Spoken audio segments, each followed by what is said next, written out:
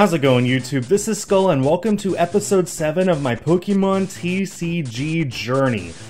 Wow, it's hard to believe that I'm 7 episodes into this, and as of this episode, I have 134 Pokemon cards in my Pokédex binder, which means I have just a hair under 15% of every Pokemon that has a card so far, which is just insane to think about. So I'm actually going to go ahead and start off this video by showing off a Pokemon card that I'm not putting in my binder, because it is my boy! Look at this absolutely beautiful Hisuian Samurott V-Star Gold Secret Rare. Oh man, I'm so happy to have this, and it was just a few bucks. I'm debating really hard whether I want to add regional variants and megas and, you know, stuff like that. Things that are completely separate Pokemon. Well, not completely separate Pokemon, but have separate cards and forms and stuff. I'm debating with myself whether I want to add those to my Pokédex binder or not. I'm kind of leaning towards no right now, because then I'd have to get, like I said, I'd have to get Megas, I'd have to get Alolan Pokemon, Galarian Pokemon, Hisuian Pokemon. I'd have to get, like, male and female cards for some of the Pokemon. But for now, I'm leaning towards no. I might change my mind later, we'll see. But this is just too beautiful of a card for me to pass up. I mean, look at my boy! I love Samurott so much, and I was super happy to see it get a Hisuian form in Pokemon Legends Arceus. And when I found out it had a gold card, it doesn't quite make up for the fact that they did not give it a shiny card like they did with Superior and Emboar during the black and white card era, but it's pretty, and I will happily display this in my shrine next to some of my other favorite cards, like my gold Latias, or my Latias Gold Star, I guess I should say, and a few other cards. So anyway, so yeah, not going in the binder, but a new TCG pickup that I thought you guys might like to see. Now let me go ahead and show you the Samurott that is going into my binder. So I got this one specifically because this is the Crystal Shard Hollow. That was part of the Samurott theme deck that released with the black and white, excuse me, starter decks. And I got this one specifically for a few reasons. One, it's the very first Samurott card ever. Two, look at that art, look at my boy. And three, I actually have nostalgia for this card, and all of the starters, all the Unova starters with this Crystal Shard Hollow, because this was my reintroduction into the TCG, basically since base set, since the Wizards of the Coast era. In 2010, 2011, whenever this came out, I know it's crooked, sorry guys. Whatever. Me and my wife went to, I think it was Walmart, it might have been Target, and we picked up a few theme decks, and we got Superior, Samurott, and Emboar. We got each of them with the beautiful Crystal Shard Hollow. Of course, just look at that. So, the cards that we have from those decks are long gone now, unfortunately. But I was thinking, you know, Samurott's one of my favorite Pokemon, and if I'm not going to put a gold boy, beautiful golden boy in there, then what am I going to put in there? And I could think of no better card than this Crystal Shard Hollow. And I plan on doing the same with Emboar and Superior in the future. So yeah, beautiful, beautiful card. Can't wait to throw this in my binder. And the seller that I bought it off of eBay also included this very adorable Oshawott card. I have no idea what set this is from, all I know it's not from the black and white era. I would actually add this to my binder, except that I got another Oshawott, which I'm going to show you in just a second. But yeah, so seller on eBay, whoever you are, thank you for the nice little bonus. And let's see. So I have another card here that I bought separately. This is a promo Dragonite that was given away to people who went to see Pokemon the first movie in theaters. So if you went to see Pokemon the first movie in theaters, you got one of 4 cards. You got this Dragonite, you got an Electabuzz, you got a Pikachu, and I'd like to say that the final one was Mewtwo, but I don't remember for sure. I'm like 90% sure. And I was thinking, you know, I'm on a Pokemon the first movie high right now, and this is not the oldest Dragonite card, but it's really close, and I actually do like the art of this more than the one from Fossil anyway, so Yeah, so my fan dub is about to come out in just a few weeks now. Dragonite features prominently, and I'm nostalgic for this, and I was like, you know what, this right here is the Dragonite card that I want to add to my Pokédex binder, so went out of my way to get it. And ironically, I think this might be the single most expensive card that you see in this video. Silly how that happens. Anyway, so onto the mother load. This is a package that I got from Troll and Toad.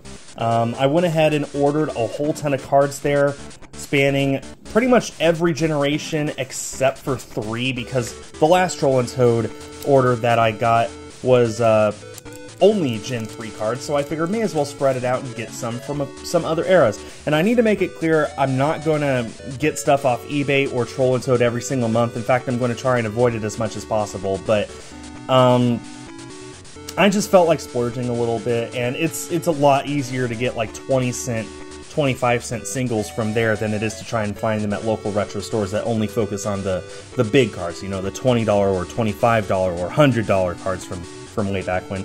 Anyway, so adding a few more cards to my collection, we got this Caterpie from base set, and I just gotta say, like, considering the fact that this is almost 25 years old, it's kind of in pretty amazing condition. And I know there are people out there who take good care of Pokemon cards and stuff, but you gotta remember, most people back in the 90s who got these cards were kids who did not take care of them. I've shared this story before, but my very first card ever was a first edition Charmander, and I ruined it within 2 days of owning it because I took it with me into the shower.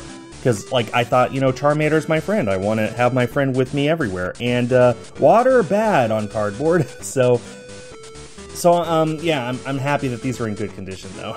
Anyway, got a Dratini to go with the Dragonite, and there's already a Dragonair inside the binder, so that's that line complete. And again, just look at how good condition this is. This is an even better condition than the Caterpie. A little bit of whitening there at the bottom, but perfectly acceptable. Got this adorable Cyndaquil from Neo Genesis. Oh man, just absolutely adorable. I love this old art. That's why I'm collecting older cards as much as possible. I could totally get a newer Cyndaquil for like a few pennies if I wanted, but the old one, like one of the first ones, there were 2 in this set, this was one of them. So basically the first Cyndaquil card, you can't beat that. It just, nostalgia. We got a Hoot, also from Neo Genesis. Xatu, is this from Neo Discovery? I used to be really good with sets. Of course, that was back when I was into the TCG. Now this is another from Neo Genesis, Mareep. I just love that art. Even if it is Ken Sugimori art, I don't care. Like, look at it. It's awesome. This is just so nostalgic to me. This is what Pokemon should look like, this art style. Got Gligar, which ironically, I don't know if I ever actually owned this when I was going for a complete English set. Anyway, there's the first Oshawott. It's the same one that was in the theme deck as the Crystal Shard Samurott. See, told you I had another Oshawott that I was putting in my binder. And there's a Duat from the same set. So yeah, Oshawott line completely done now. I love the Oshawott line. I love Samurott. It's my boy. Anyway, we've got Venipede and Whirlipede. I love Skulipede, but that was just a little too expensive to justify right now. I'll probably get it later. I have so much nostalgia for the black and white base set specifically, which is where almost all of these, if not all of these, Gen 5 cards come from, is black and white base set. It was my first real re-entry into the TCG back in the early 2010s, and I'm nostalgic for it. I refuse to believe it was a full 10 years ago now, but it was, and I really want to get all of the base set, the black and white base set cards as much as possible. We've got a Crocorock from the same set. I would love to get the Crocodile as well. I think that, if I remember right, Crocodile was there a black and white Crocodile that was a Shard Hollow, or was that from Emerging Powers? I don't remember. Anyway, so we got, hopping forward to Gen 6 here, just realized I don't think I got a single Gen 4 card either. That's pure coincidence. Anyway, so I got this Braixen, and I got this mostly just because I couldn't decide which Braixen I wanted, and in the end I decided I wanted this one, and I wanted to get it before I changed my mind. Simple as that. Got an Onage here, and I'm very proud of myself. I actually at one point had a 100% complete black and white series and XY series. Like every single card from a set from the black and white and XY series. So I have owned these cards at some point. Okay, and now we're on to Poplio, and Gen 7 and on, I do not know, but I know this was, I think this was one of the first Poplio cards. There's like 3 total to pick from, and I just like the design of this one most. We got this really adorable Salandit. It's so adorable. So mischievous, though. We got this Drizzile here. I just really love the look of that. And I also picked up this Single Strike Urshifu. It was between this and whatever the other one is. And of the two that have just normal, straight up non-V, non-star, whatever, just regular, normal looking cards, I liked this one better. Simple as that. And my last card to show off is Zarude, of which I think this is literally the only choice available, again, for non-special cards. So yeah, that is the my Pokemon TCG Journey Episode 7. Of course, super excited to have added 2 new Samurott cards to my collection. Proudly going to display this one in my room, in my shrine. This one will proudly go into the binder. Let me know what Pokemon cards you have picked up lately, and of course make sure to check out my Pokemon the First Movie fan dub when it premieres on the project's Discord server on November 12th.